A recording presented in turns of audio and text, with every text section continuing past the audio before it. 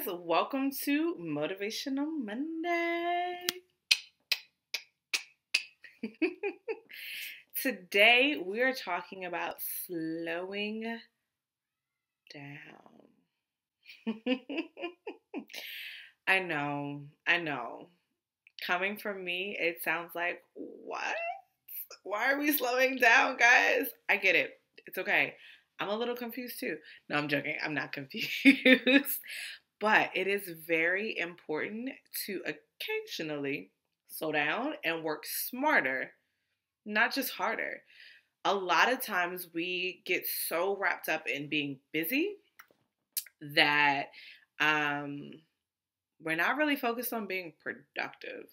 So that's what we're talking about today. How to slow down and still be productive. Yeah, it's possible. So, I have 5 steps for you guys. Make sure you put in the comments your favorite step. Which one works best for you? Okay? Step number 1, learn to say no. Learn to say no. This one is going to be tough. I know. It's taken me some years to get comfortable with no. But in the words of one of my favorites, Lisa Nichols, apparently her grandmother was such an inspirational woman.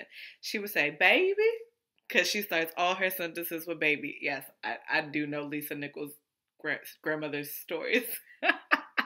She says, baby,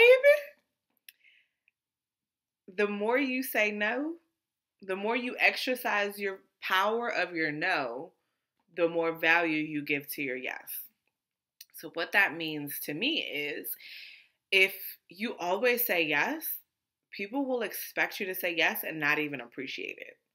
However, if you exercise your no, you learn to put value and weight, and people begin to appreciate your yes, and they know that you genuinely mean yes. As opposed to if you always say yes, they expect you to say yes, and they really don't care if you want to say yes. The more you exercise the value of your no, you increase the value of your yes. It's just that simple. And also, you create space to say yes to the things that align with your purpose, align with your passion, and align with your desires. Step number 2, you have to get strategic about your time. You have to. I have plenty of videos about how you can get strategic with your time.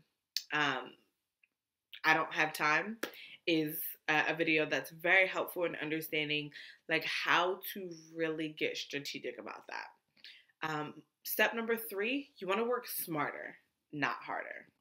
So making sure that everything that you do has purpose, has intention, has goals, has focus, instead of just spinning your wheels. It's not really worth it. Step number 4, have consistent alone time. Put your phone away. Turn your phone off if you have to. We are too addicted to being on social media. We're addicted to being on our phones to the point we never really have alone time. And I remember a couple months ago, I went to check into a hotel and just to have alone time. And my father was like, don't you have alone time all the time? Like, you live by yourself. And I told him, I was like, I am alone quite frequently, but having alone time is a whole different scenario.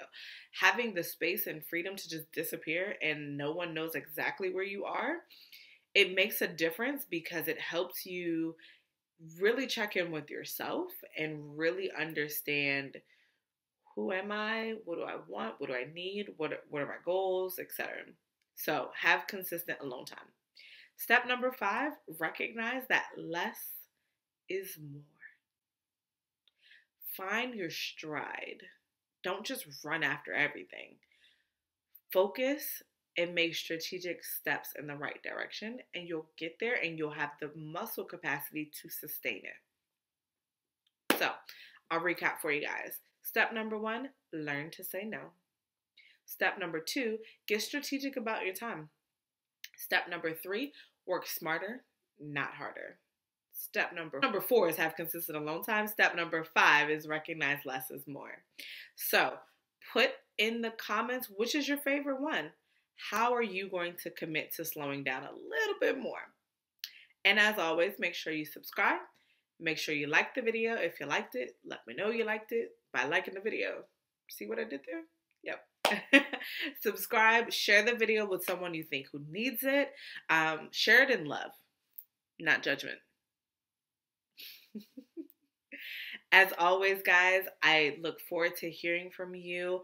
Again, comment what's your favorite, subscribe, like the video. See you next week.